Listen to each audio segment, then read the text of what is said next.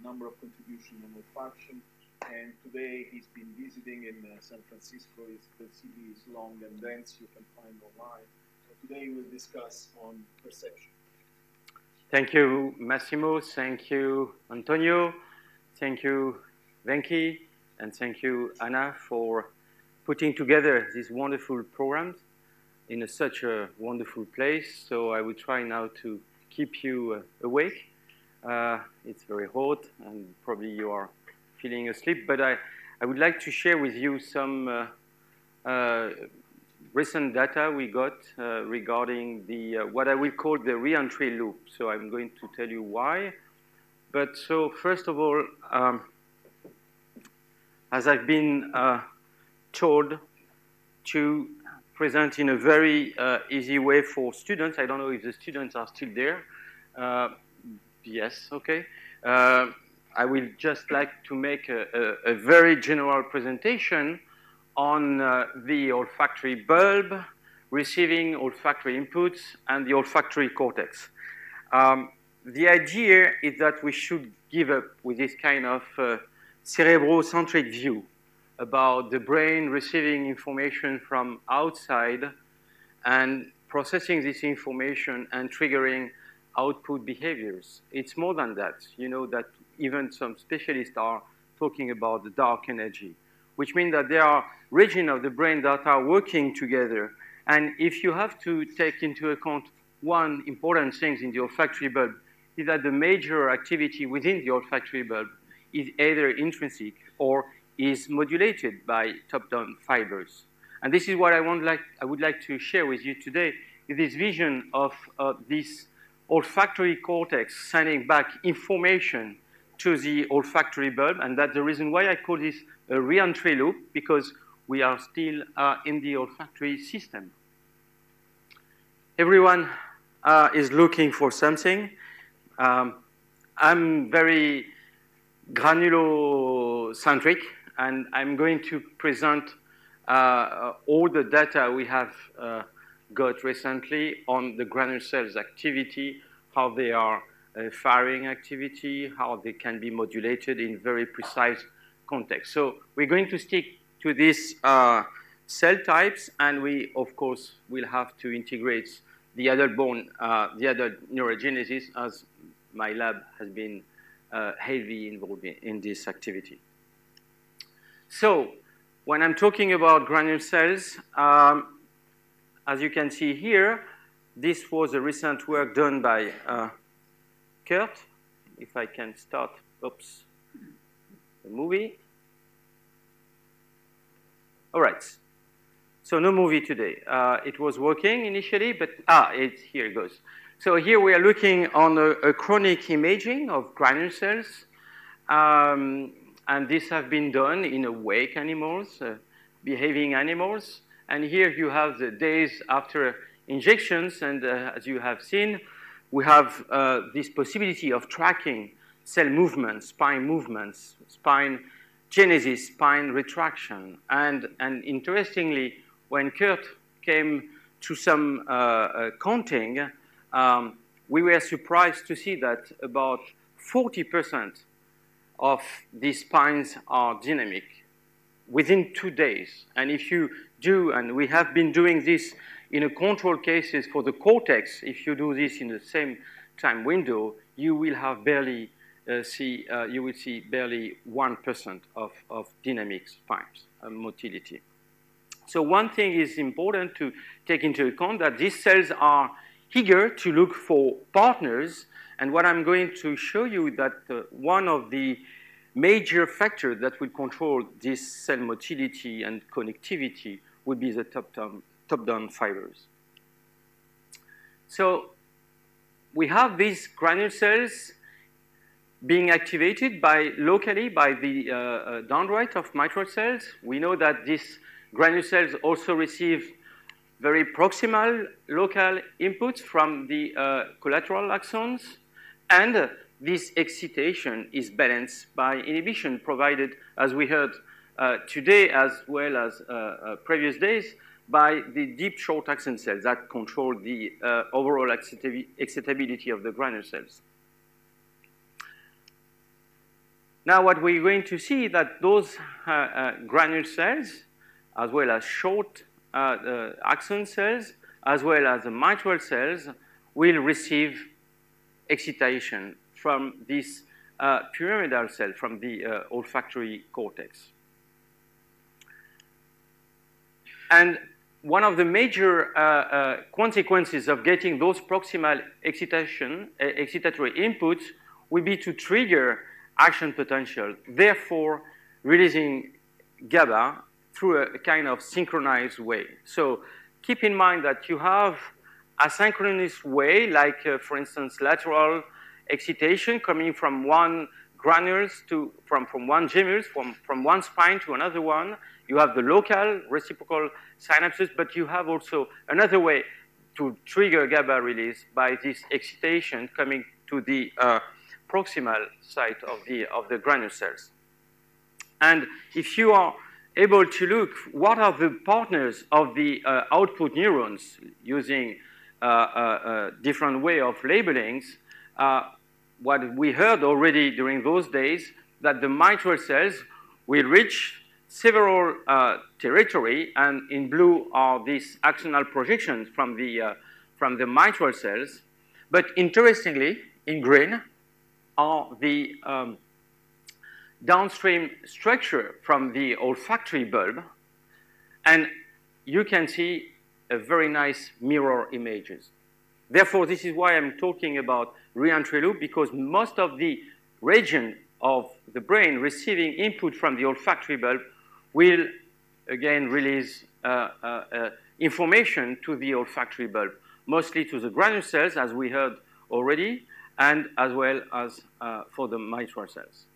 And we heard from Alexander and others where using retrograde labeling, for instance, that the layer 2 of the piriform cortex is massively sending inputs to, these are the piriform cortex, sending massive inputs to the olfactory bulb and mostly the granule cells. Here we are using adenoviruses that we are injecting in both the piriform cortex as well as the olfactory nucleus. And as you can see here, the terminals are mostly, not exclusively, but mostly reaching the deeper part of the olfactory bulb, the granule cells layer. So we are reaching these images where you can segregate the local excitatory inputs, as shown here with the Tibet cray mice, where you have this major excitation impinging into the granule cells at the apical site of the granule cells, while the most proximal sites are receiving the top-down inputs, or the re-entry loop.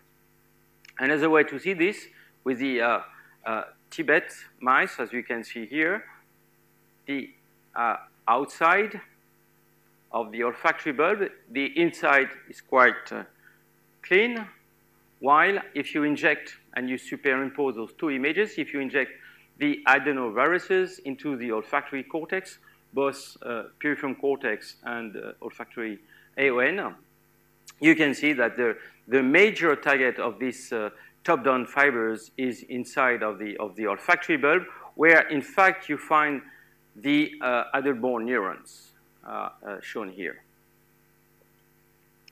So we are reaching this idea that the granule cells are receiving different excitatory inputs, and the question is what these inputs are doing for the function of the granule cells.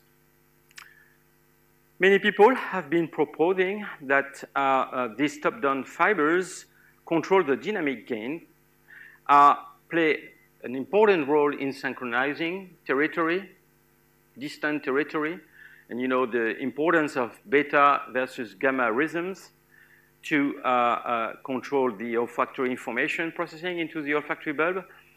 Encoding non-sensory information, we heard from Alexander and others. Value, for instance, are important for the functioning of the olfactory bulb, and they can be carried by these top-down cortical inputs. From previous work, we have seen as well from Noam, actually, that these top-down fibers could play a very important role with attention for finding pheasant for a dog, or when he's training his students to find the chocolate place, where you can see exactly the same way the dog is finding his targets. His students here showing the same similar behavior to find the chocolate places. And of course, the top-down cortical inputs are very important for Venki when he's doing wine tasting. And odor identification is probably one important function as well that is under control by these top-down cortical inputs. So this is a very recent picture. This was at Les Treilles, Venki. And yes, this is yours. It's very embarrassing. Sorry? It was a Les Treilles, yes, correct. But Venki had a wonderful wine tasting, and he's going to tell us a lot later on. Right, okay, so let's see now how the granule cells integrates both the sensory inputs as well as the top-down informations. One way to do this is using adenoviruses or lentiviruses to label granule cells, and with DT tomatoes, you can study, for instance, the cell movement of spine genesis, as well as you can feel the newborn cells with GCAMP. As I've shown here, what you can observe with these chronicle recordings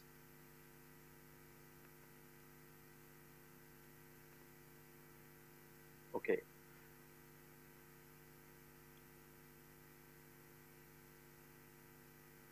Here goes.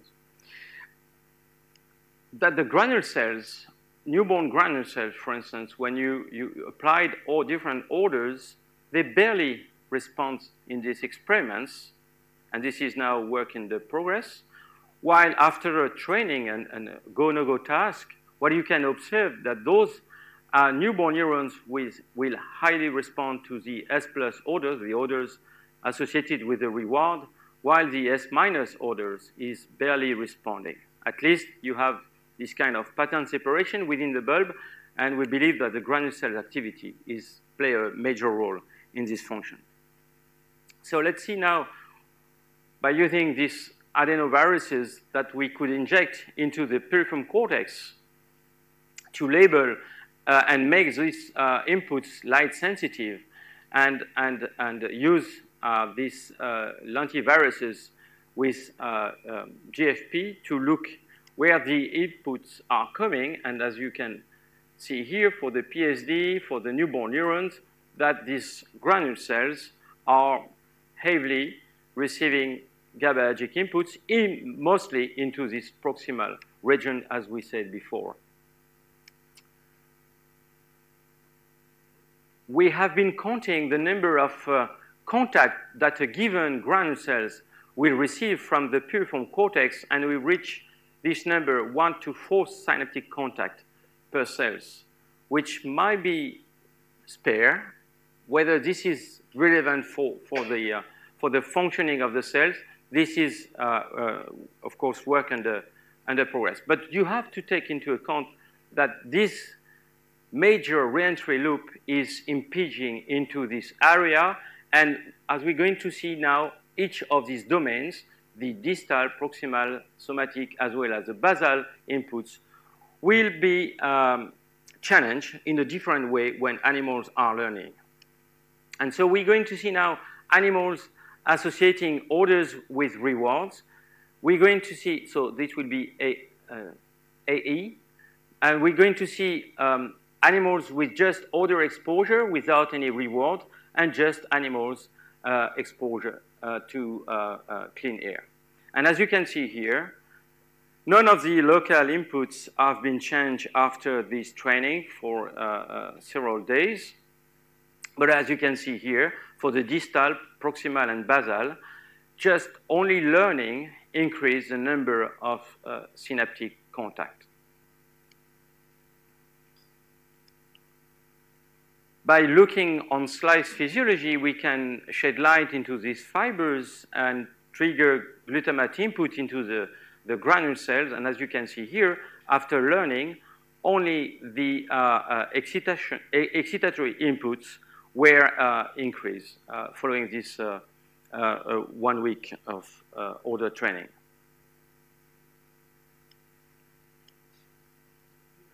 Tell me.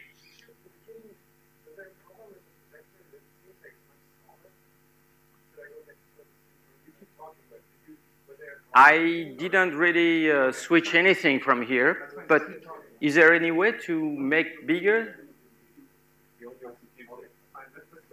I can switch actually the computer if you want, or make it bigger. This is embarrassing if you don't see anything. Already granule cells are tiny, so that's. Shall we keep on? Okay, so if top-down fibers arriving to the bulb are so important, one should find a way to regulate those inputs. And we have been digging for many modulators, receptors expressed on these terminals, and see whether once you block these terminals, whether you have different functioning into the olfactory bulb. One of these study came when we've been looking for cannabinoid receptors. Cannabinoid receptors mostly expressed within the olfactory bulb, inside of the granule cell layer, where you find these cortical fibers. And so we decided first to record with field EPSP. These are the evoked responses when you shed light into the fibers and you trigger cell depolarization of the granule cells. And if you infuse within the olfactory bulb a CB1 agonist, then you switch off this excitation driven by the fibers. So CB1 seems to be a very important or potent regulator that knock down the excitation driven by these cortical fibers. Interestingly, with fasting, you can measure the increase of endocannabinoid levels in animals after only 24 hours of fasting. You can inject CB1 antagonist into the bulb and show that you are reducing the food intake in animals infused by CB1 antagonists. And odor exploration was shown to be increased by activating CB1 receptors. So this is one indirect way to demonstrate that these fibers reaching the olfactory bulb might have something to do with food intake and odor exploration. Another way to look for the regulation of these fibers reaching the olfactory bulb was to look for GABA-B receptors. And we have been looking carefully for these GABA receptors. And if you here make slice of the olfactory bulb and shed light for these fibers reaching the olfactory bulb when you inject the adenoviruses within the peripheral cortex, what you will observe by shedding light is an evoked responses within the granule cells. And as you can see here, by activating GABA-B receptors, you can knock down this excitation driven by these fibers.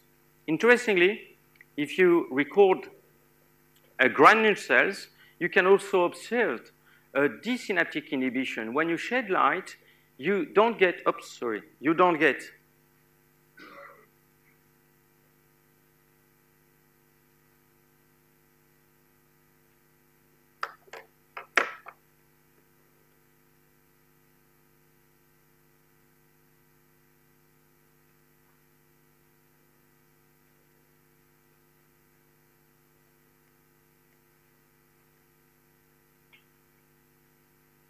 okay.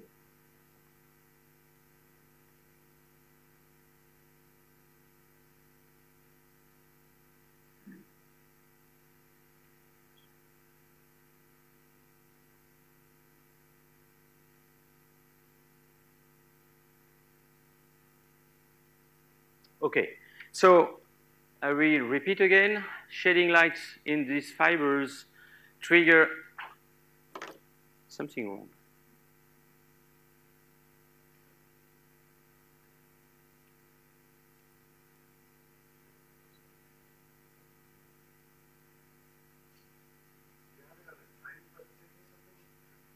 I don't think so. Yeah, okay, let's, I'm not going to touch it anymore. Maybe it's going to skip. So when we shed light to stimulate these fibers, we get excitation onto those granule cells. It's in an EPSP. And by adding baclofen into the olfactory bulb or in the slice here, you block these excitations. And what I wanted to show you, I hope we're going to see it now, by recording a granule cell, what you can observe is also you could observe an inhibitory event. This is a pure GABAergic event. And if you applied NBQX, you block this event, which means that this is a desynaptic inhibition. You are stimulating a short axon cell that will release GABA onto these granule cells. And again, these events will be blocked by baclofen. So now let's see what's happened to the mitral cells when they are firing. So this is in vivo recordings. And you can see here the spontaneous activity of the mitral cells. And again, if you shed light to stimulate these top-down inputs, what you observed is that the pure feed-forward inhibition, glutamatergic triggering granule cells activation will knock down this mitral cell activity. And if you applied baclofen, you totally block this disinhibition. You get a disinhibition. You block the feed-forward inhibition. And you can use GABA-B cray mice just to check that what you're doing is correct, meaning that shedding light into these fibers trigger glutamate release and GABA-B activation at the presynaptic terminals will block the glutamate release.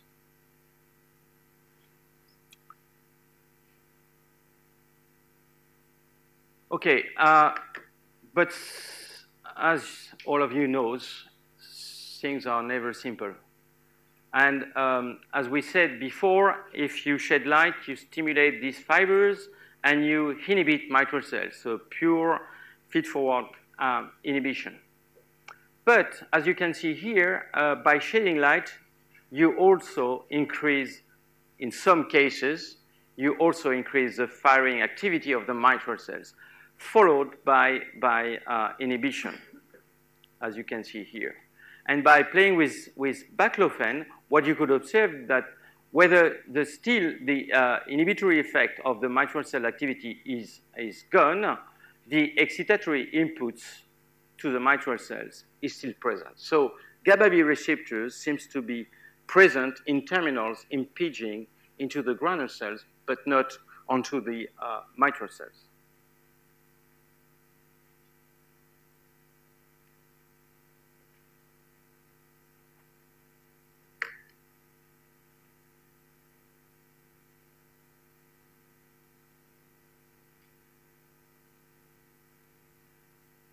Okay, now let's see what's happened to the odor-evoked responses within the bulb using optical fibers and recordings the mitral cells activity. And as this is the optical fibers here located on the top of the mitral cells, and shedding lights to stimulate these top-down fibers. Here we should see an odor-evoked responses and the calcium responses from a population of mitral cells. And now let's see what's happened if we shed light into the piriform cortex and see how much we're going to reduce activity of the mitral cells. And here, by using different frequency, as you can see, this feed-forward inhibitions increasing at 33 Hertz. And by applying baclofen, as you can see, this feed-forward inhibition is dramatically reduced. And a summary of these results is shown here with different frequency. As you can see, we reduce the firing of the mitral cell activity, and baclofen reduce this feed-forward inhibition. So we have this pathway that trigger glutamate onto the granule cells, as well as onto the deep short axon cells, and finally, the mitral cells activity, the spontaneous as well as the other evoked responses, are under control of these top-down inputs. So GABA-B receptors was described already by Jeff Isaacson and others on the sensory inputs. GABA-B receptors was known to be present on the terminal of the granule cells, but now we are adding another place where GABA-B receptors are located nearby this glutamatergic release site.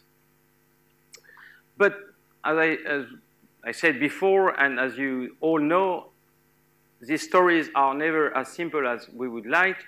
When we have been using VGAT-cray animals and injecting into the piriform cortex, we have been able to look and find interneurons into the piriform cortex. Okay, that's nothing surprising, but when we look into the granule cells, we have been able to see some fibers reaching the olfactory bulb, and we're talking here about VGAT-cray animals. So we've been looking carefully on what kind of this inhibition could reach the olfactory bulb, and here you have the YFP into the olfactory bulb with GAT67, and you can see that some of these dots coming from the olfactory cortex are indeed genius GABAergic terminals. And so when we've been able to use herpes viruses for retrograde labeling, injecting the viruses into the bulb and looking at different places into the forebrain, again, we found different places where we could find nice inhibitory interneurons, and we're going to see them in a better shape here with this kind of spiny and as well as spine and non-spiny interneurons. Mostly, we observed those inhibitory interneurons into the piriform cortex, the anterior parts, as well as in the HDB. Those GABAergic inputs reaching the olfactory bulb seems to follow the lot, as you can see here.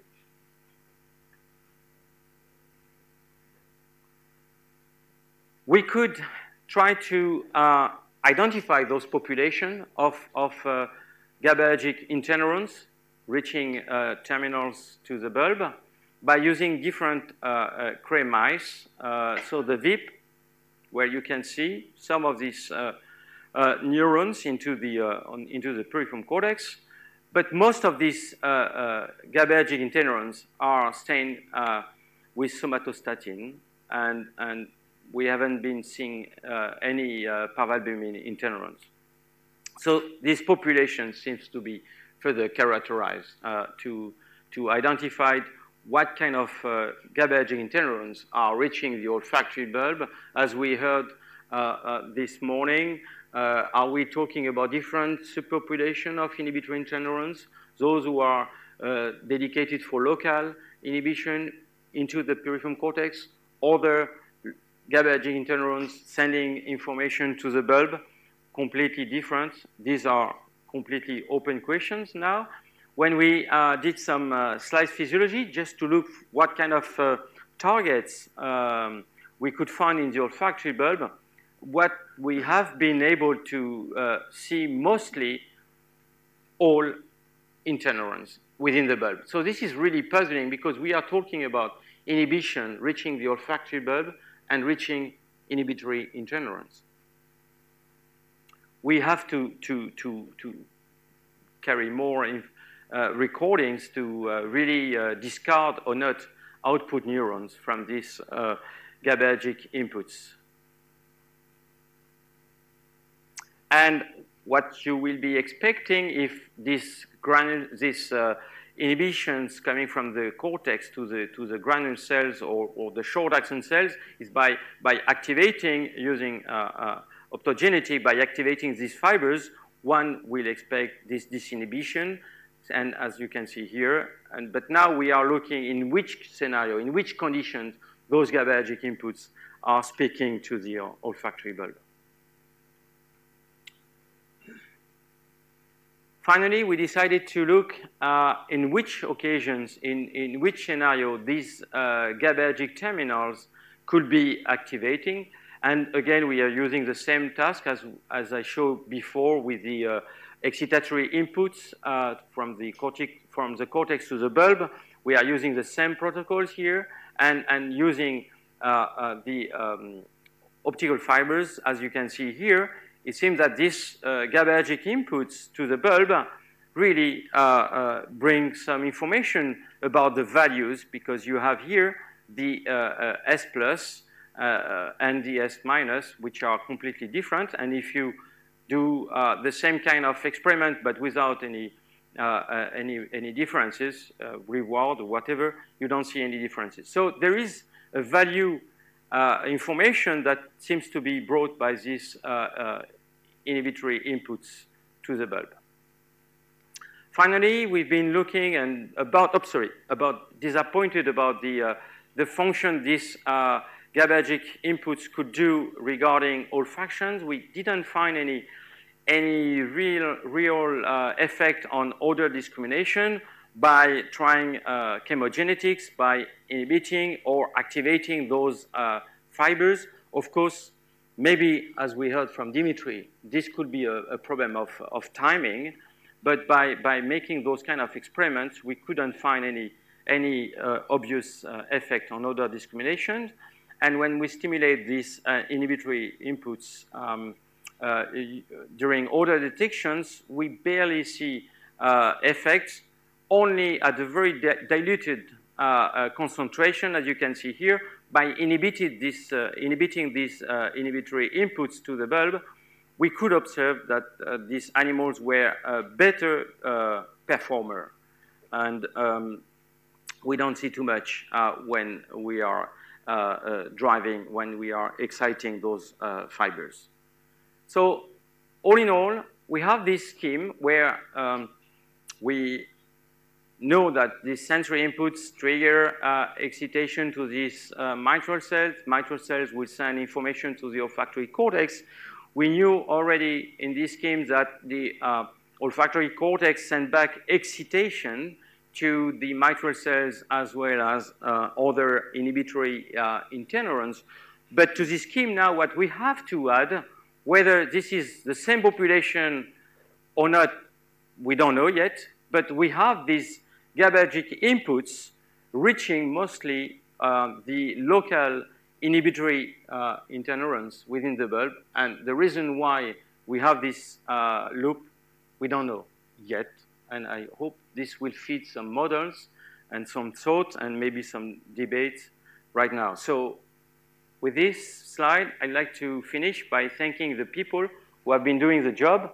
Gabriel Lepouzet, who has been mostly driving these experiments with a PhD student, Camille, who has been really patient to inject. I must say that serendipity was really the center of this experiment, where we have been using adenoviruses with CAM-kinase 2 and channel rhodopsin, thinking that we will be targeting pyramidal cells in the piriform. And guess what? I mean, mostly these granule cells, inhibitory interneurons within the piriform cortex were stained with this kind of viruses. So you have to strongly believe in what you're doing before thinking that you have to throw all the data But Camille was really patient enough, and he did his PhD on that, and we had the great honor of having Andreas as a member of his thesis. Antoine Nissan was the one doing the slice physiology, and those were rotating students, and Julien Grimaud did this work, initiated this work before joining Venki's lab. Right, thank you very much, and I will be glad to take a question.